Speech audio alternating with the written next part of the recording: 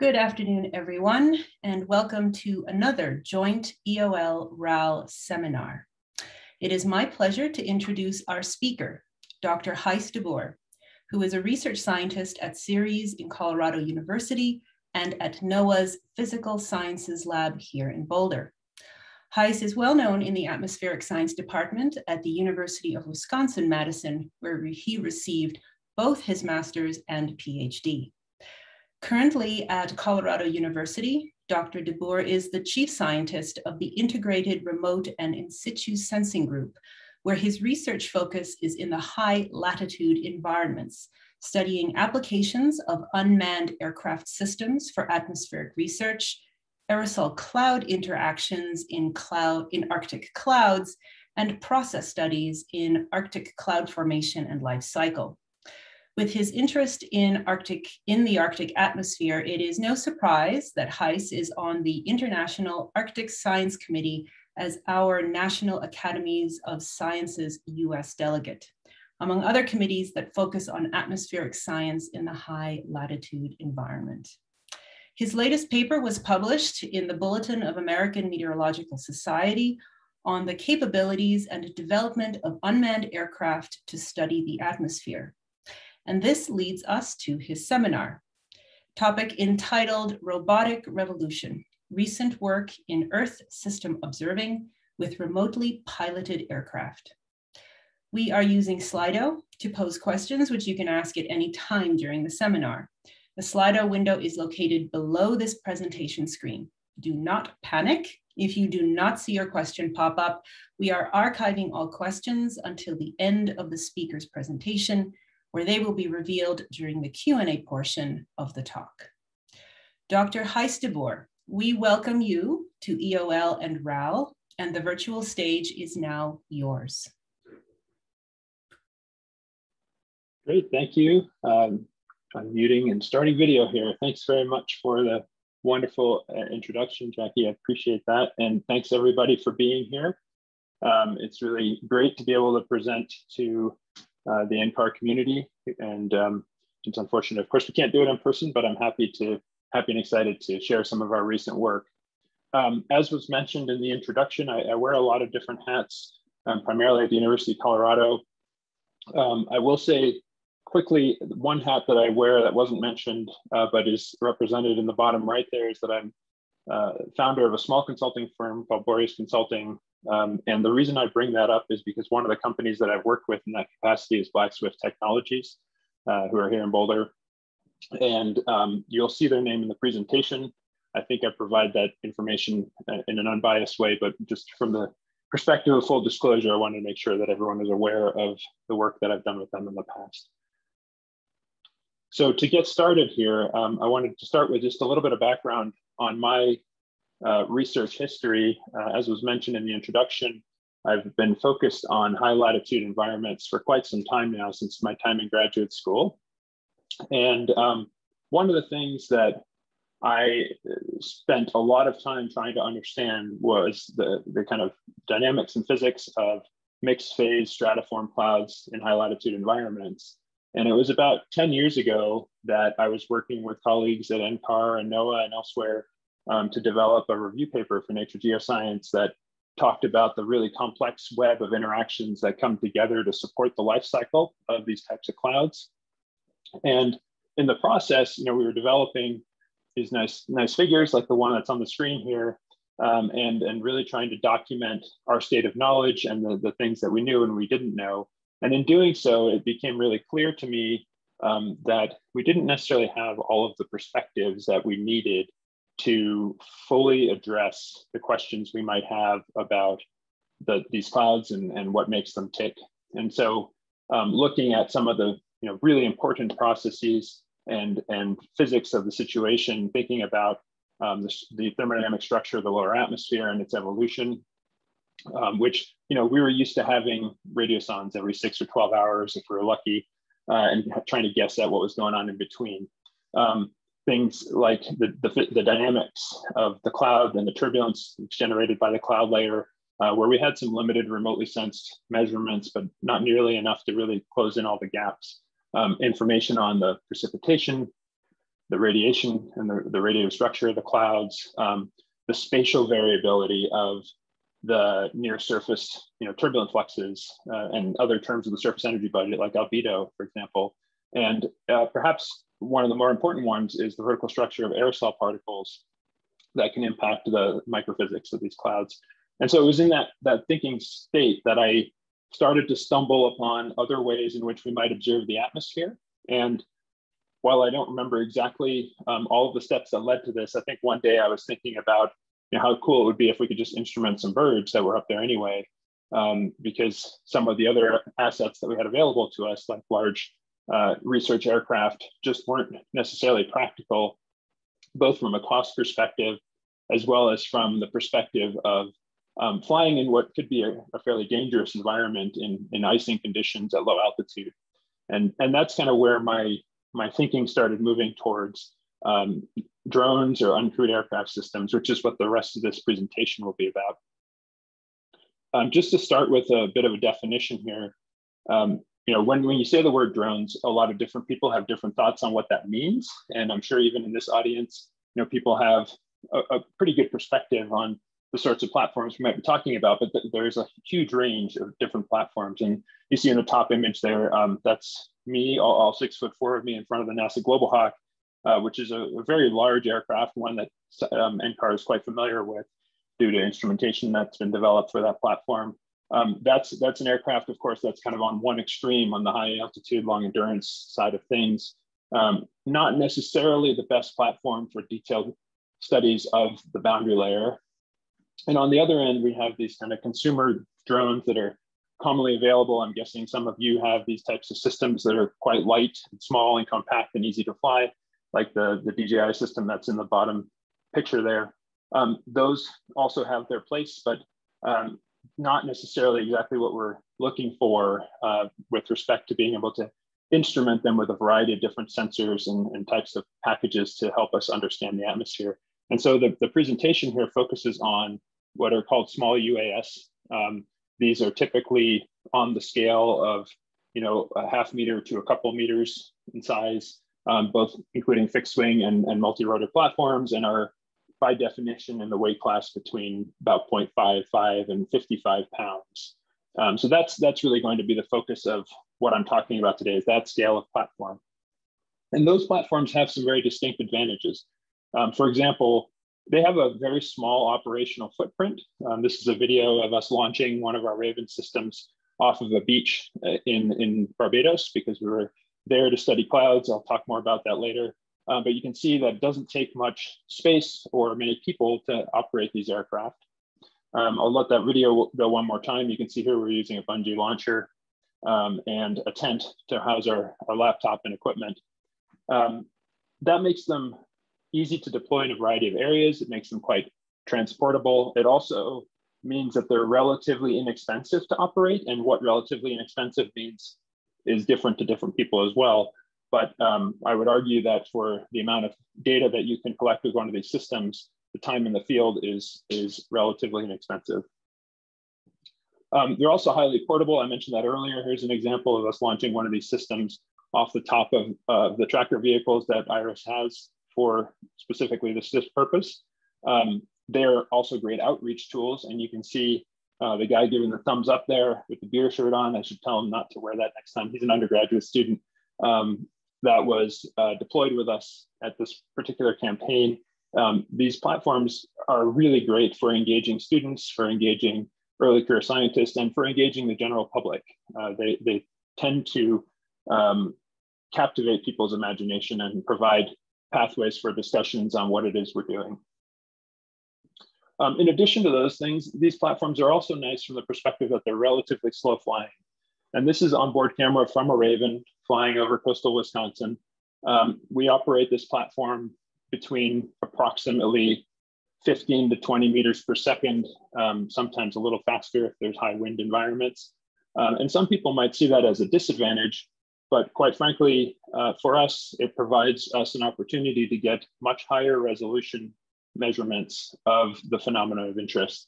And so when you're flying at this sort of a velocity with sensors that have a high response time, you get down to centimeter scales, which can be really nice and something that's really difficult to achieve through other means.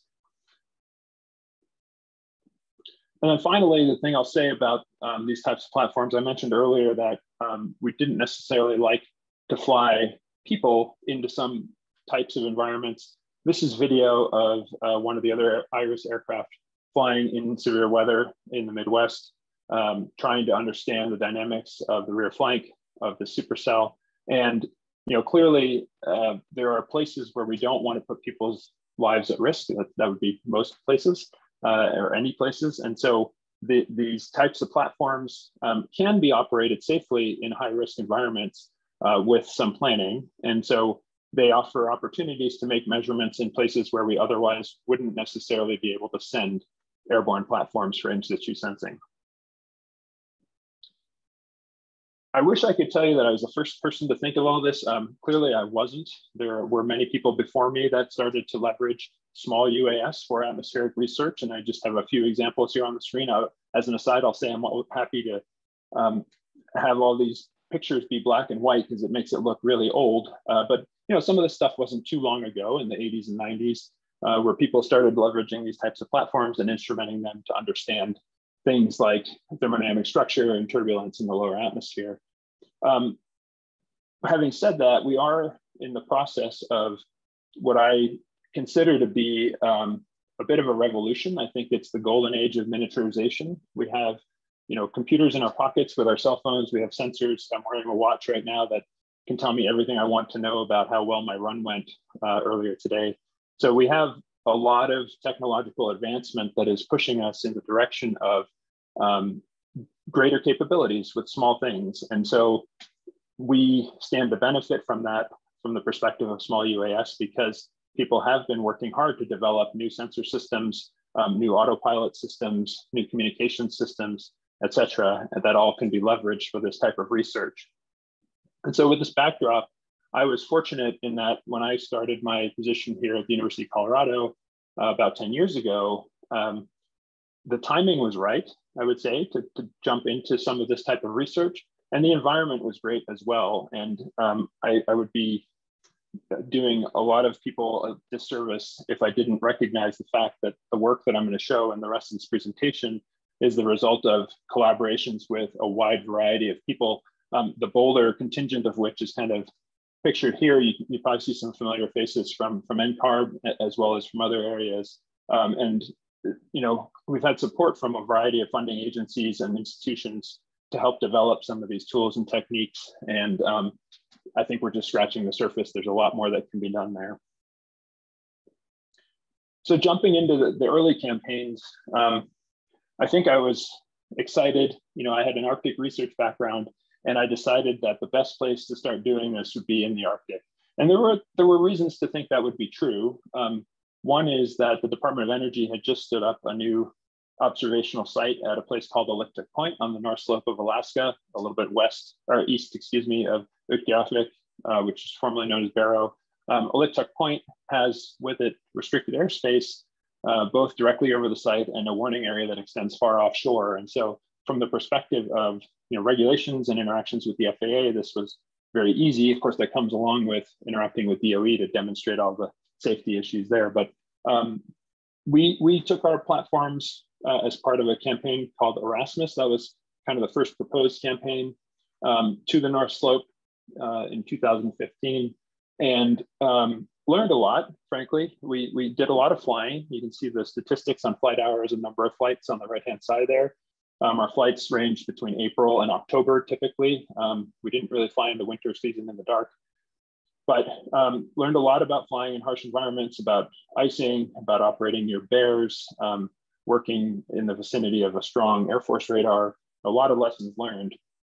From a scientific perspective, you see the three questions in the bottom right here with respect to low-level temperature and moisture structure and their relationship to clouds, the vertical structure of aerosol properties, and the performance of our remote sensing retrievals. Those are the things that we proposed to go after. And I think this work was successful in the sense that it did address some of these questions.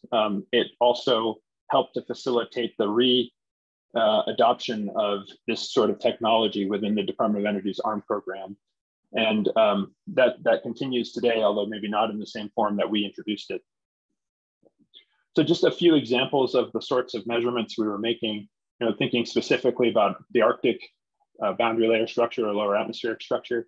Here's a nice example of a crisp, clear October day, right as the sea ice is starting to freeze up. You can see in the top left, this is an image from aboard the Data Hawk as we were flying over the runway at Aliktuk Point. We had a very strong near surface temperature inversion. And just as an introduction to the Data Hawk itself, the picture on the top right shows the platform and the sensors that we carry on board. This includes an autopilot system developed at the University of Colorado, along with fine wire array that was developed at CU, and then some sensors to sense pressure, temperature, humidity. In this case, it's a Vaisala sensor. It hasn't always been a Vaisala sensor. We've also flown sensors from IMET and other companies. But for this particular day, the bottom figure shows the sampling that we were doing. And you can see we were very focused on the layer between about, let's call it 30 and 150 meters or 200 meters, where we saw these really strong temperature inversions in place. We did also conduct a couple of low altitude flights. You can see here and here, assuming you can see my mouse, just after 9 and right around midnight. Those were geared at looking at near surface fluxes. So we were flying at 20 meters, in this case, right over the sea ice. From an evolution perspective, the next day was quite different. We had low cloud cover, and you can see the thermodynamic structure evolved quite dramatically. We had now a warming surface, or a warm surface from the presence of the cloud, and additional wind, which created a shear-driven mixed layer near the surface. And we had a cloud-driven mixed layer aloft with the remnants of that inversion here. And so this is the sort of documentation that we were hoping to accomplish to evaluate whether modeling tools can get some of these types of transitions correct, or whether they might want to mix out the entire lower atmosphere with the presence of a cloud. And these are questions we're still working to answer, and I don't have answers to right now, but these data support those types of analyses. Switching gears just a little bit, a few years ago, there was a nice paper that Peter Sullivan and co-authors put together looking at the structure of stable boundary layers. And in that modeling study, it was found that there were these temperature fronts that came through the domain where we had these random kind of mixed turbulent structures that kind of processed through in time. And so we were curious for the cases where we had these nice stable boundary layer conditions, whether we were able to see similar structures. And sure enough, on analysis, this is just an example from one of the flights that I showed you in the previous figure. You can see very clearly these well-mixed structures that are vecting through. And so currently, Brian Butterworth, who is a research scientist working with my team here at the NOAA Physical Sciences Laboratory, is digging into these cases in more detail to better understand what drives these structures and drives their evolution.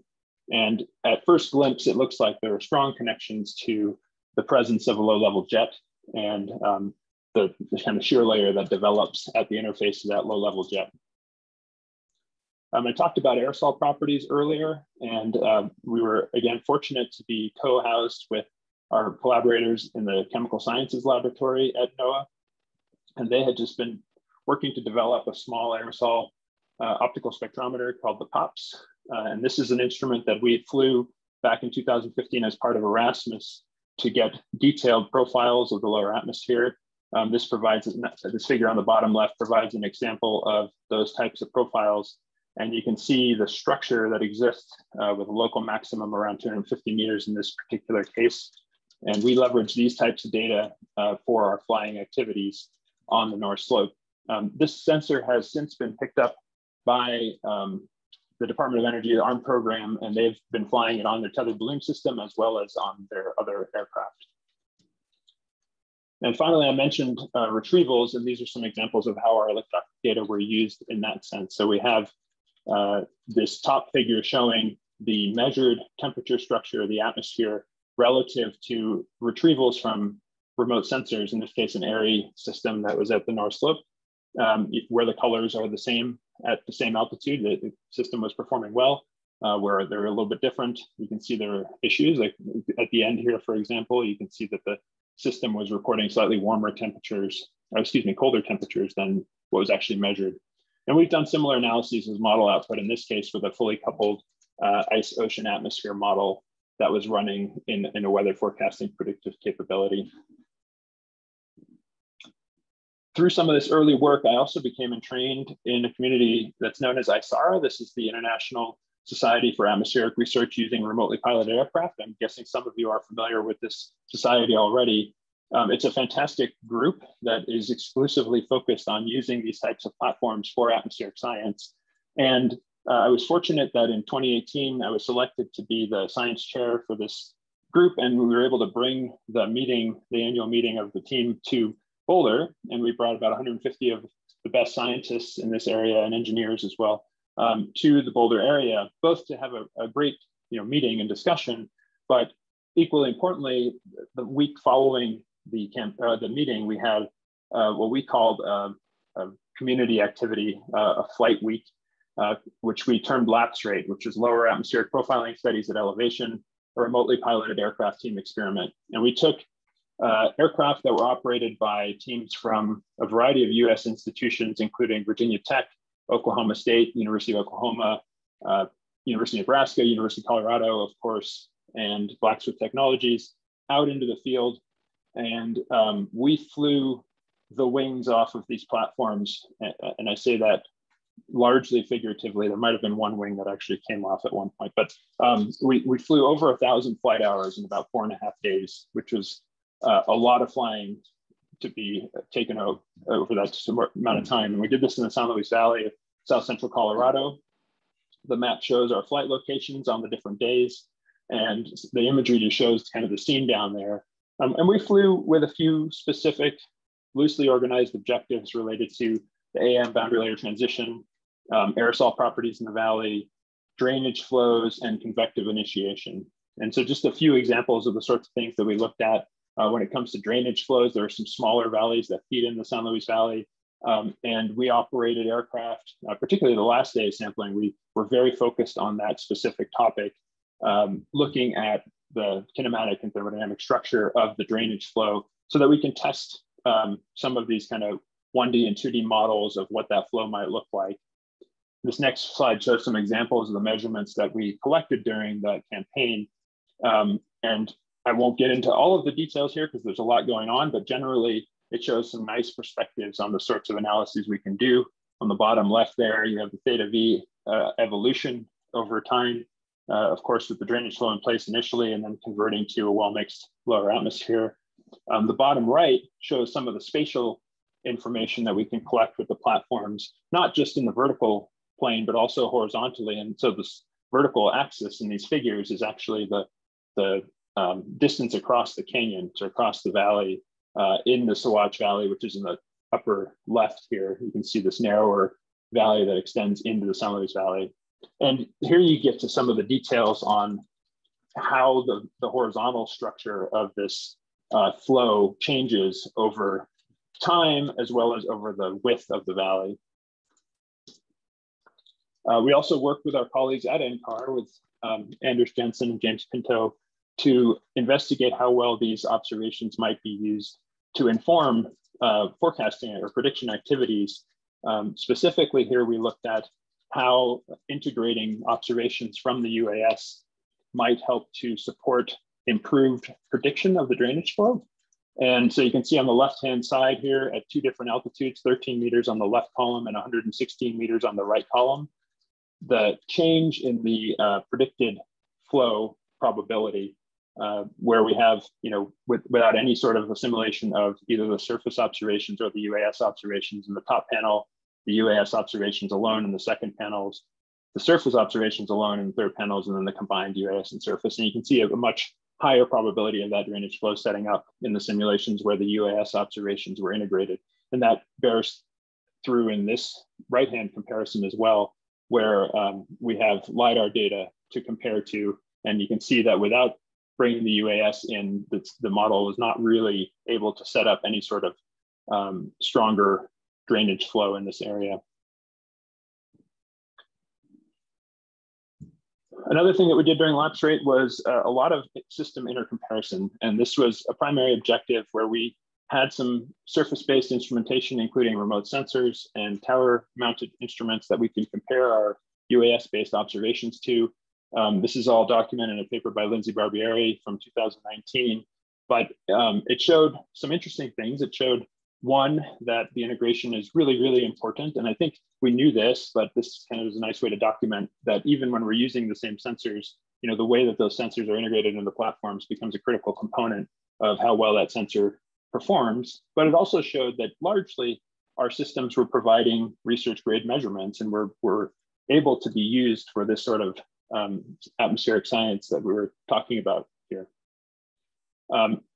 As a result of this, though, I got an idea and an ambition to try to develop a standalone sensor system that I called MiniFlux. And this is combining instrumentation to measure thermodynamic state of the atmosphere, winds, and turbulent fluxes from a package that's about 450 grams and, you know, a few inches by a few inches.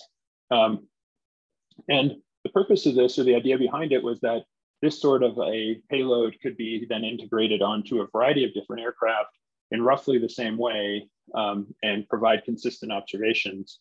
And a few examples of that being deployed to the field. I'm cheating a little bit here because some of these aircraft are not small UAS. For example, the Sea Hunter, which is a twin engine aircraft that we deployed in Northern Alaska in collaboration with the University of Alaska Fairbanks as part of the Stratified Ocean Dynamics of the Arctic campaign that ONR supported a couple of years ago.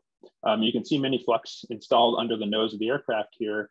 And the purpose of this campaign was to collect detailed measurements of the lower atmosphere between, you know, maybe 500 feet and 6,000 feet between the Alaskan coastline, over the landfast ice, and then out to the marginal ice zone a couple hundred nautical miles offshore.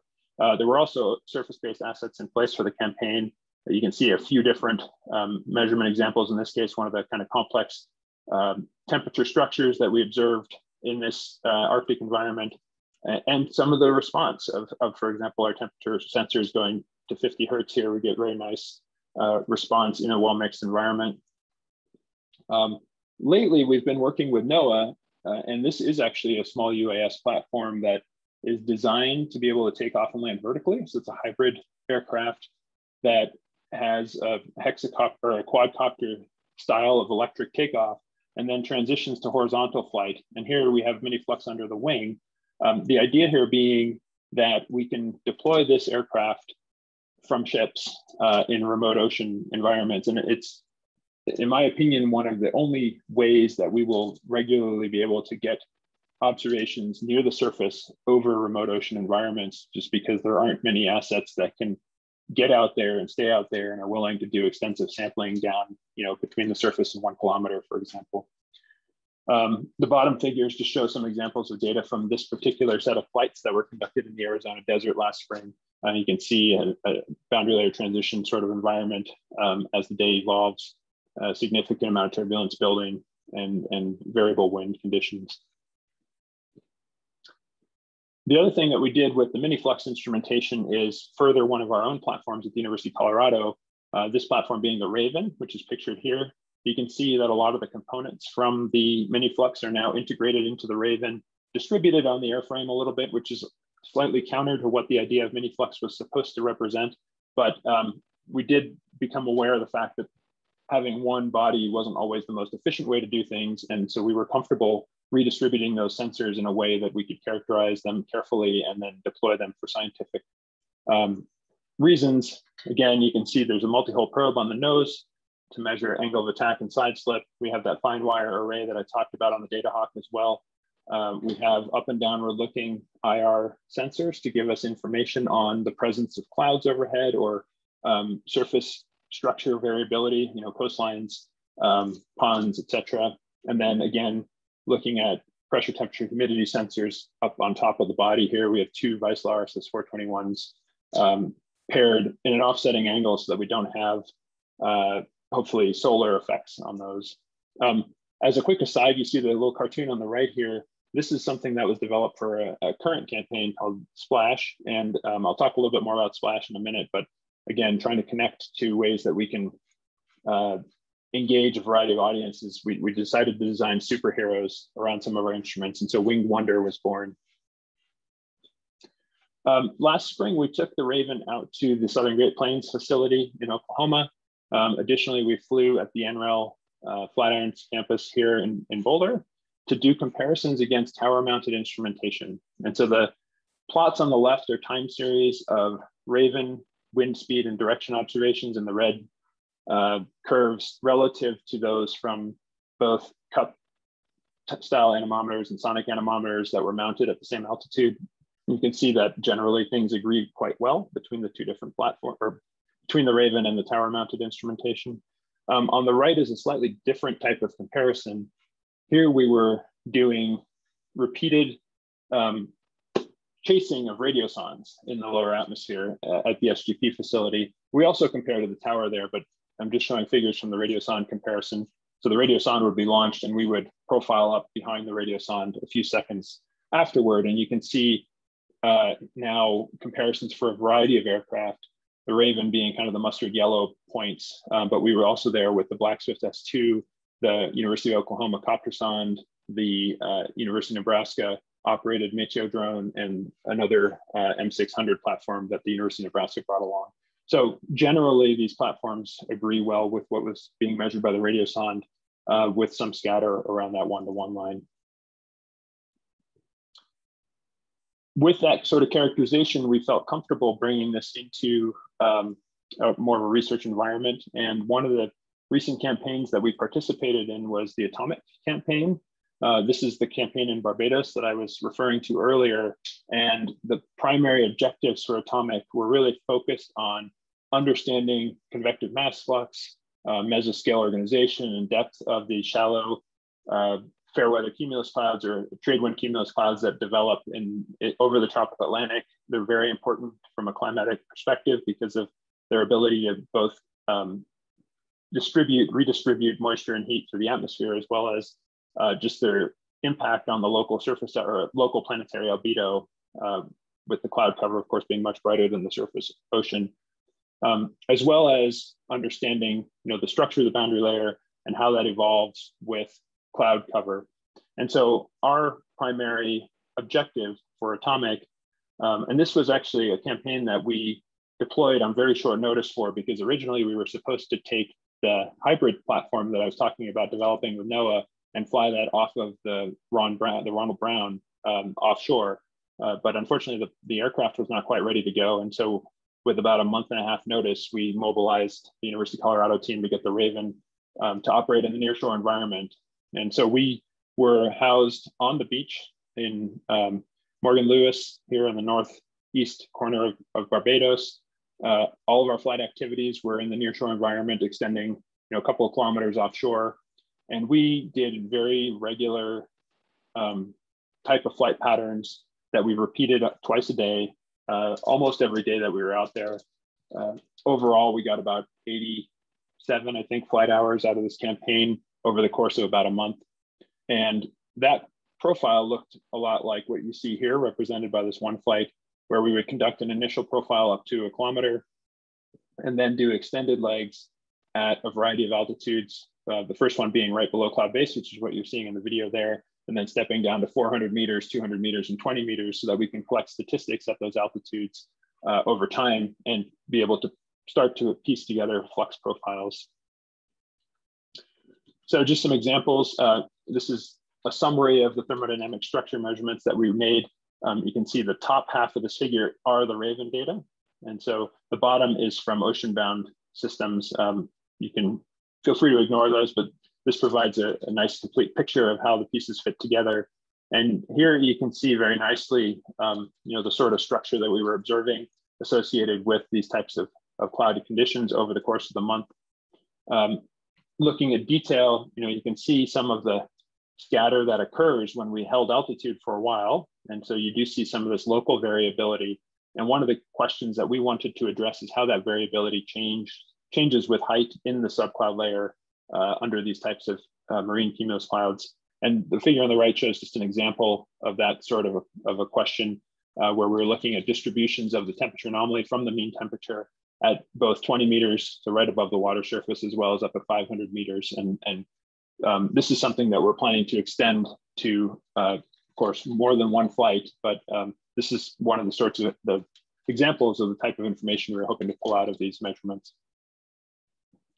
Similarly, we looked at vertical velocity structure. And so another example of looking at vertical velocity at 500 meters versus 200 meters, both in clear conditions, and then adding in the conditions where we had a cloud overhead. You can see the skewness of the distribution changes pretty dramatically with the cloud in place. Again, more to be done here, but some nice insight into the dynamics of the subcloud environment. And then looking at stress near the surface as a function of the surface wind speed from the Raven from our flights at 20 meters above the surface.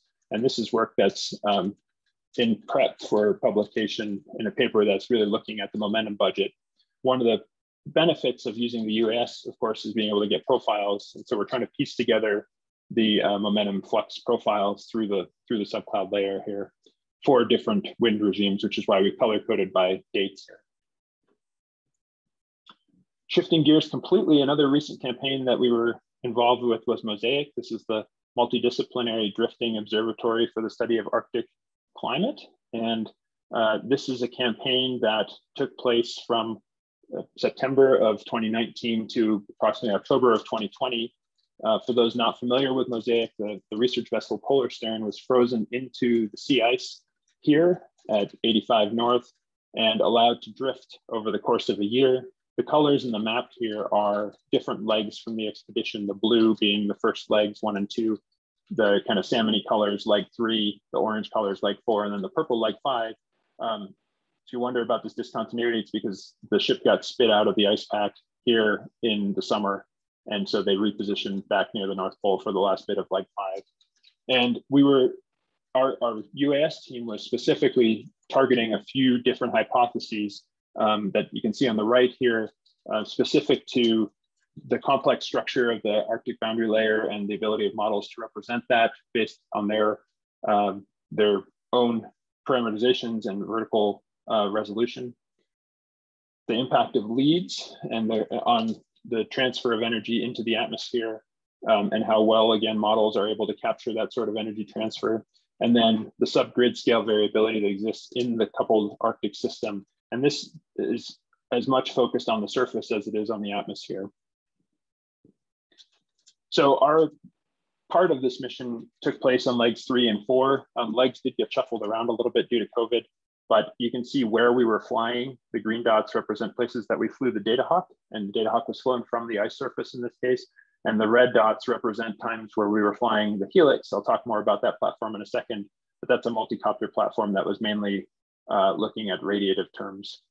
And so you can see we operated as high as about 87 degrees north, and as you'll see in a second, at fairly cold temperatures. So getting to the complex structure part of this question, this is Mosaic in a nutshell from the Data Hawk's perspective. You can see we sampled a wide variety of thermodynamic conditions from very early on in the campaign, where we were operating at minus 30 or so near the surface, to late in the campaign in the summertime, where all the temperatures are pegged near freezing in the summer because you have ice melt going on. But what's going on aloft is a very different story. And so we had a couple of these warm air intrusion events, both in the summer as well as some happening, I think it's in this cluster, where you get some really strong and much warmer air, strong inversions with much warmer air aloft. So that's one of the things that we're looking at, is how those types of events are impacting the surface energy budget and the formation of clouds, as well as aerosol particles. So there were some studies being done by Swiss teams looking at how aerosol concentrations were changing near the surface in these warm air intrusion and transport events. But again, a really wide variety of different types of conditions. You have cases where you have that well-mixed boundary layer all the way up to the cloud, and other cases where you have elevated inversions and decoupled cloud layers. So a lot to dig into here. I mentioned the leads. We did fly the Data Hawk to try to capture details on the impact of leads on atmospheric structure. And this is something we're just getting into. So I don't have a ton of initial results to show here, but the types of leads we were sampling were relatively small. They were maybe a couple 100 meters across. And I think it's an important question what the impact of these types of leads might be, because the ones that we see from the satellites are often quite large, kilometers across, and we know that there is significant energy transport from the underlying surface into the atmosphere in those instances. But I believe that these smaller leads are much more prevalent and much more frequently occurring. And so there's a kind of scale and number issue to consider. So the profiles on the right-hand side show examples of flight data. We separated the flight profiling between the upwind and downwind portions relative to the lead, which is kind of the green points here. And as I said, we're just digging into this and starting to look at whether we can see any notable impact of a lead of this scale on the overlying atmosphere. So I mentioned the helix as well. Here's another one of our cartoon characters, our superheroes, also known as the Buzz. Helix is a hexacopter that we developed and built up at the University of Colorado.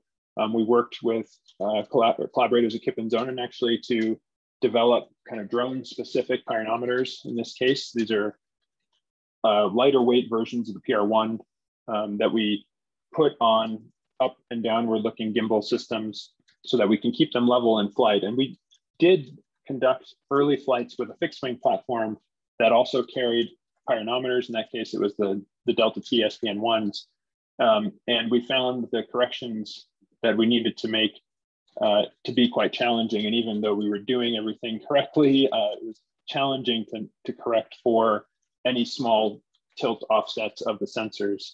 And so we decided, with the evolution of the technology, and especially the battery technology, to now leverage a multi-copter system, which is providing us with roughly the same endurance as the electric fixed wing that we were carrying these sensors with previously, which is about a half hour of time, so that we can keep things a little bit more level in flight with these gimbals. We also had a multispectral camera, in this case a MicaSense Red Edge, which has 4 channels of visible image or imagery that we can put together to do feature characterization. And so here are some examples of the data collected by the Helix. I mentioned the subgrid scale variability. Thinking about the surface, the Arctic ice surface is incredibly heterogeneous, and there's a lot going on just from the perspective of the development of ice ponds. And then during the summer season, as these ice ponds are in place, you can have drainage events where a bunch of the ice ponds will get so thin that they drain out, and then you're left again with the bright underlying surface beneath them.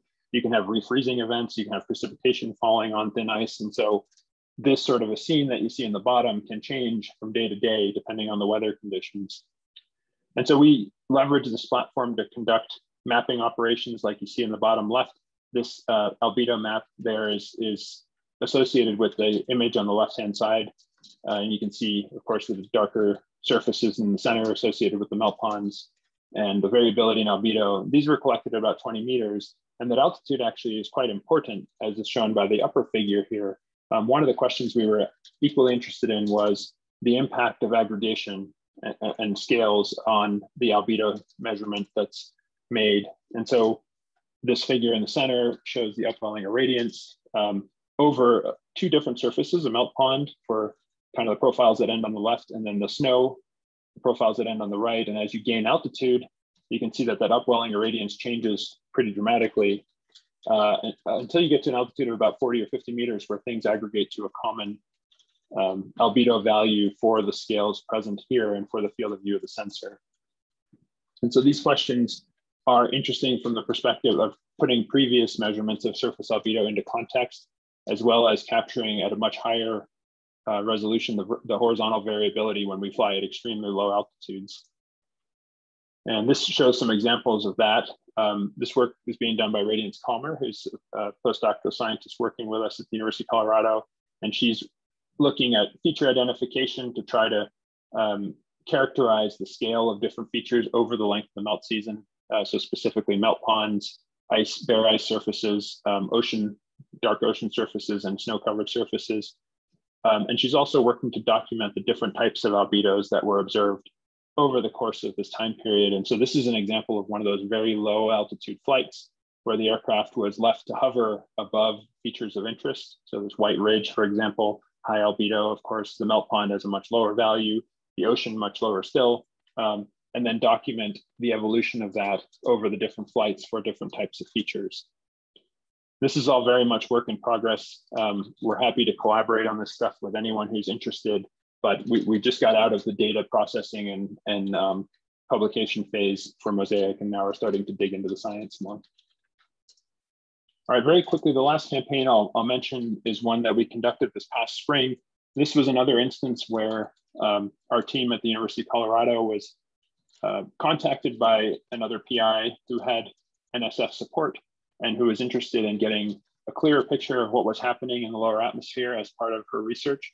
And specifically, this research, which is part of a campaign that was called Wisco Disco, is focused on the impact of nearshore circulation, so lake breezes or land breezes, on ozone concentrations over coastal Wisconsin, because you have high emission sources at the southern end of Lake Michigan in Gary and Chicago, and you get transport of pollutants out over Lake Michigan, and those are left to sit there in a very stable regime in the springtime where the lake water is still quite cold and mix, and the chemistry is definitely not my strong point, but ultimately you get these circulation events where the lake breeze pushes a lot of that pollution inland on the coastal areas. And so our part of that with the Raven was to document the evolution of the lake breeze environment and the structure of that circulation over time while they were flying a multi-copter with ozone sensors to get profiles of the ozone concentrations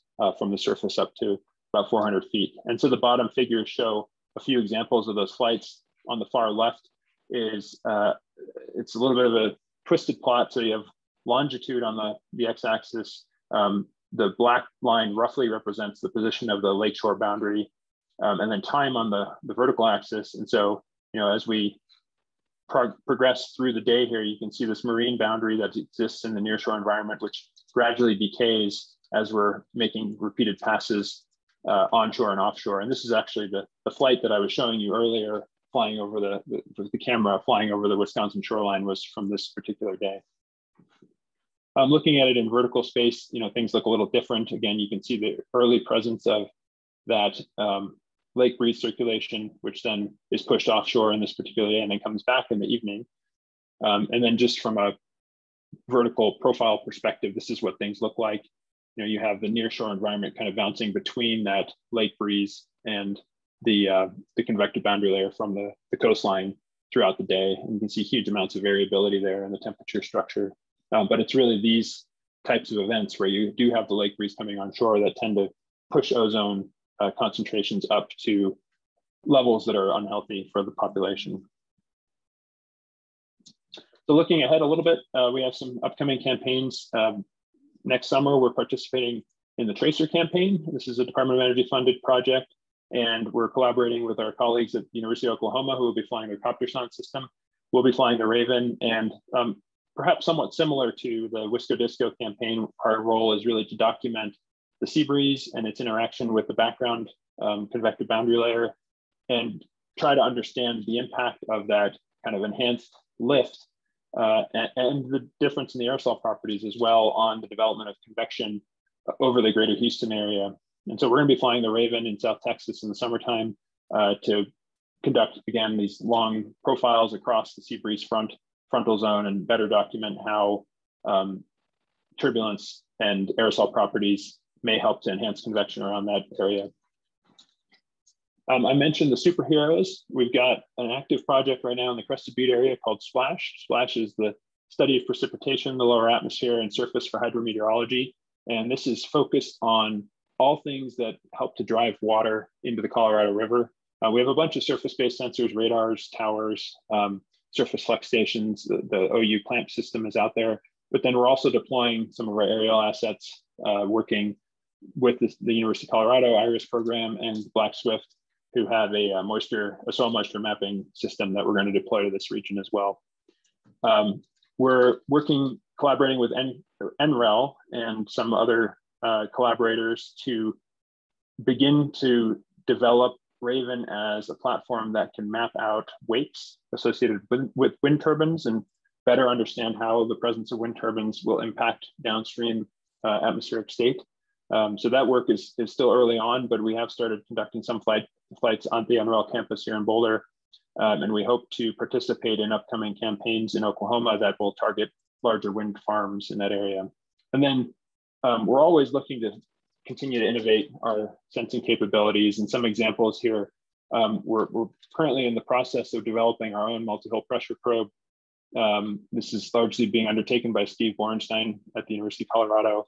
And we have a lot of interest in trying to automate some of the sampling. And so this is an example from a French team they're way out ahead of us on this, but we hope to catch up someday, where they have technology in place to deploy these assets and have them make their own decisions in flight about how to best sample a convective plume, for example. And this, I believe, is a simulation-based version of this, but I saw this firsthand during Atomic, where they would send the aircraft out.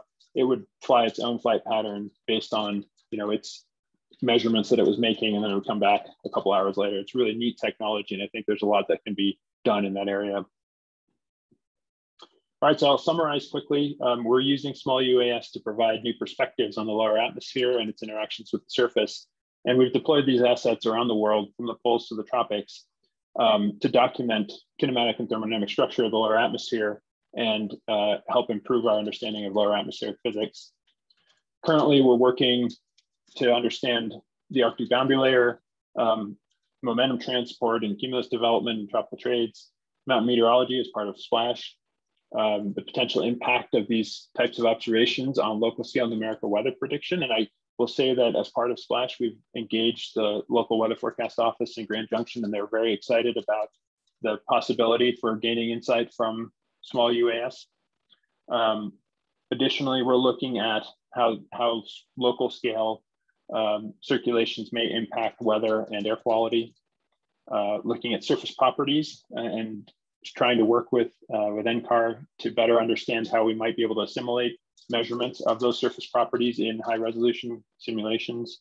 I mentioned the wind energy work, and then of course, continuing to advance our technology. And I want to end by saying that there are a ton of opportunities out there. We are definitely actively looking for additional collaborators who see potential benefits to integrating UAS into ongoing Earth system research.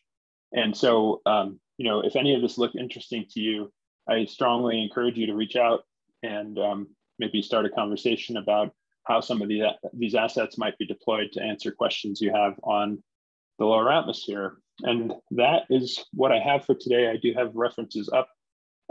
They're in the presentation, and I'm going to put them here so that when the presentation later is recorded and people go back to it, you can see this for a few minutes, but maybe I'll leave it on the summary for the time being as we transition to questions. Thank you. All right. Well, thank you, Gijs, for the beautiful images and movies of the UAS measurement system and the clever applications through the various campaigns. We do have time for questions. Again, the Slido interface is below the presentation screen. And we do have a few questions, and I'm going to present them in the order in which they have been submitted. And that would be Andrew K. Asked the first question, and he asks, how are wind observations from the UAS delineated from the actual motion of the UAS and the turbulence that it causes? Yeah, that's a really good question. And so in short, it's done the same way that it's done for large research aircraft, and uses the same types of equations where we have an inertial motion or measurement unit on board, and that measures all of the motions of the aircraft. And the winds aren't directly measured, they're actually derived using the information from the multi-hole pressure probe, which is telling you how the aircraft is moving relative to the airflow around it. The GPS on board, which is giving you the aircraft velocity over the ground, and then the IMU, which is telling you about the pitch, roll, and yaw of the aircraft. And so that's how the winds are actually calculated. The question about the turbulence that the aircraft causes is a different one. And we've been working to try to document that with both simulations. So looking at really high resolution simulations of flow around our platform and trying to understand, what sort of disturbances it may cause in different sampling regimes, as well as in a wind tunnel And that's definitely ongoing work, but we're trying to extend that probe, which would be impacted by any sort of turbulence or flow around the airframe, out ahead of any impacts that the aircraft might cause. Hopefully that answers the question, Andrew, but if not, I'm happy to provide more insight. Thank you, Andrew. James Pinto, your collaborator and colleague, asks a question. He asks, can you comment a bit more about uncertainties in measurements obtained with UAS? Yeah, sure. I think this is one of the more challenging things to accurately calculate. We know kind of what our sensor uncertainties are reported to be, but as I mentioned with respect to the lapse rate campaign, a lot of the actual uncertainties with the measurements comes down to how their sensors are integrated onto the platform. And so we've been working, as I mentioned earlier, to do side-by-side comparisons with trusted systems that people have documented to better understand how well we do measure things with the platforms that we're deploying.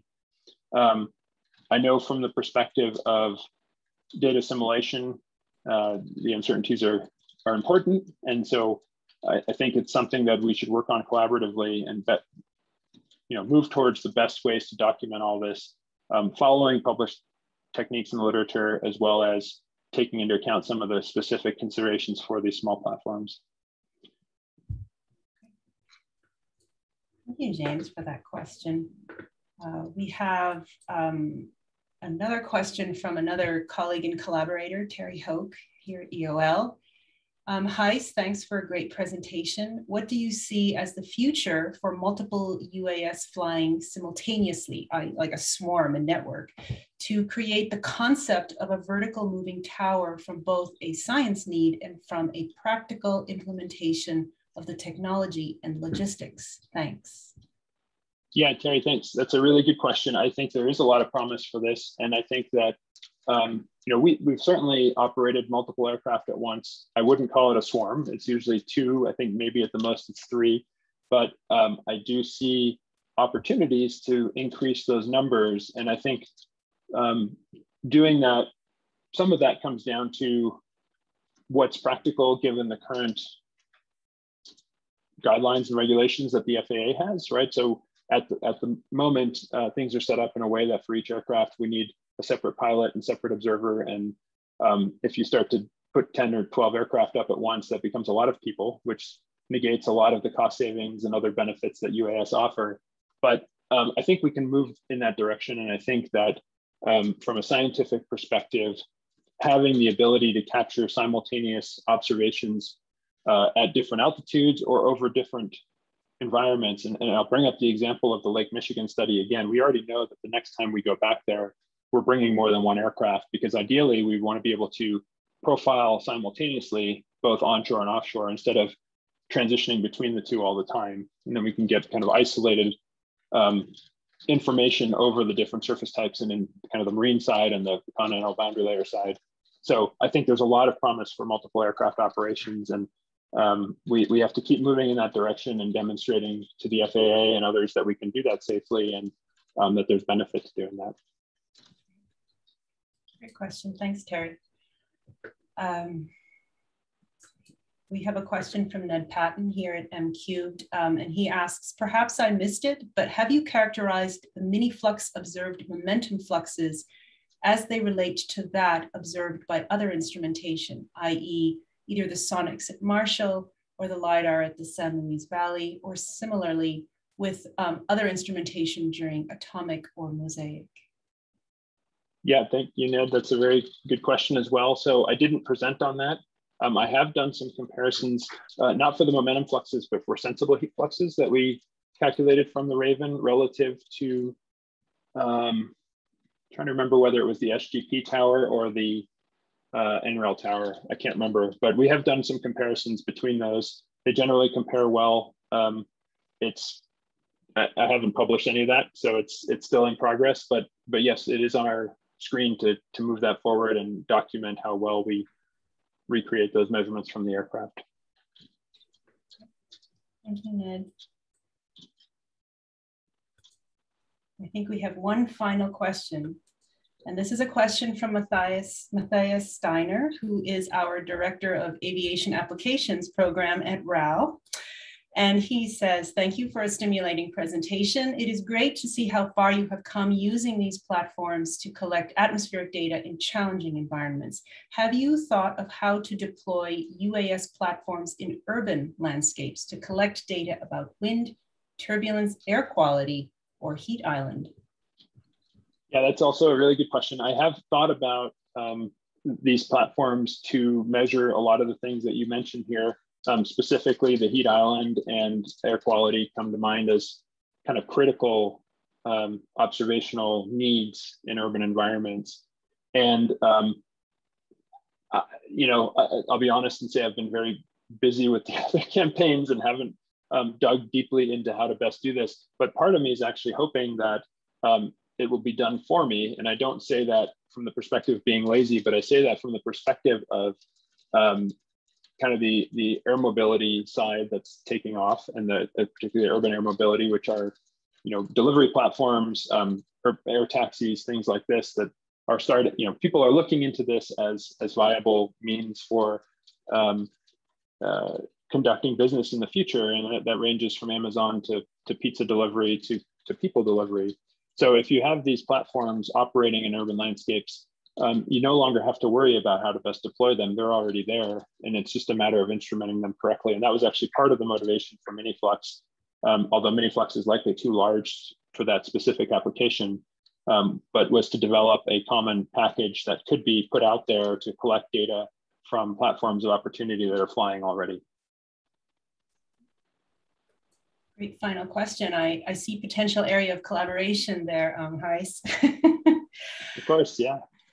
Well, I see we are past the seminar hour. If you are interested in Dr. Gijs de Boer's presentation and have further questions, please reach out to him via his email, which is provided on the seminar flyer. On behalf of EOL and RAL, I would like to thank Dr. de Boer on his excellent and attractive presentation on UASs. Thank you, everyone, and have a great day.